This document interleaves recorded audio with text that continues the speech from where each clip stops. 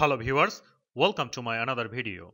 Today's video I am going to show you system requirements for video editing. This tutorial is going for the beginners who don't know about the system requirements for video editing. The performance of computer is capable of limit the range of video editing software. All professional video editing software such as Final Cut, Adobe Premiere Pro or DaVinci demanding list of technical requirements your computer has to meet if you want to use them to edit your videos. Windows PC or Mac. Desktop configurations for PC computers have gotten more powerful over the years, but Mac computers are still a much better option for video editing because the Mac OS is optimized to enhance the performance of the computer's hardware. But Windows PC is also better, and maximum people do edit their videos by using Windows PC. However, this difference matters only to professional video editors who work on demanding projects. Inexperienced video editors can use PC and Mac computers equally effective to edit their videos.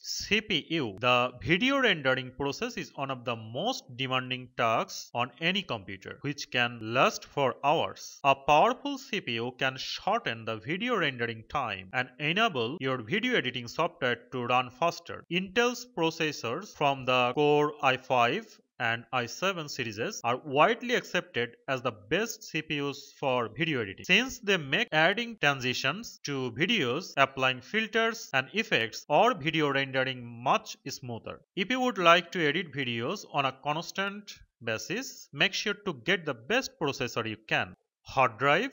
Sometimes a single video file can have more than a couple of gigabytes, and the video you export from the video editing software require a proper storage space. Most experienced video editors can use an external hard drive that has several terabytes of storage space for their video editing projects. Furthermore, you will need from 2 to 4 gigabytes of free space on your computer's hard drive to install a video editing software.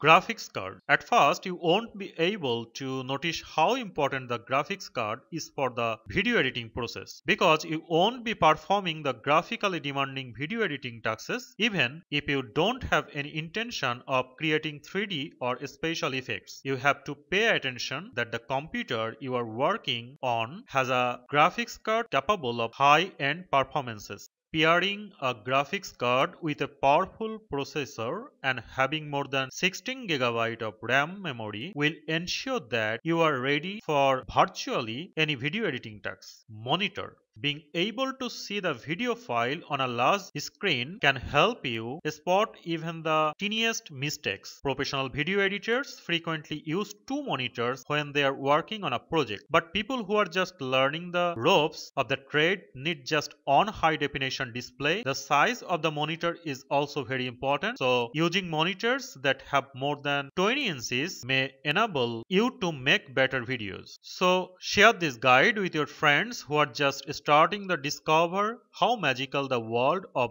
video editing is. Thank you very much for watching this tutorial. Please don't forget to subscribe if you are new to my channel. If you have any problem, please let me know in the comment box below. Thank you very much.